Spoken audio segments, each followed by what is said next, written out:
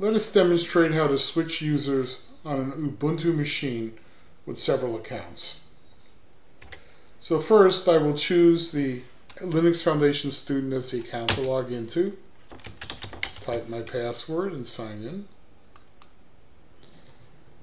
And then if I look in the upper right-hand corner and click there, I will see LF student, and I can click on either log out or switch user. Notice if I log out, I really log out, but if I switch user, I will just lock the user account, and then when I start up, I will preserve all of my sessions and open windows, etc. when I restart. On some distributions, you may actually see a list of users at this screen, but not on Ubuntu. So I'll say switch user. I'm back to the greeter screen, and let me pick the second one, Theodore Cleaver, and log in as that other user.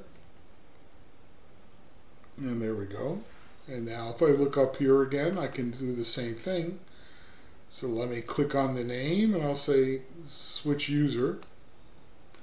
And if I pick student again, you notice here it says unlock and not restart. That means that if I were to log in now, I will have preserved all the open windows and running applications from before.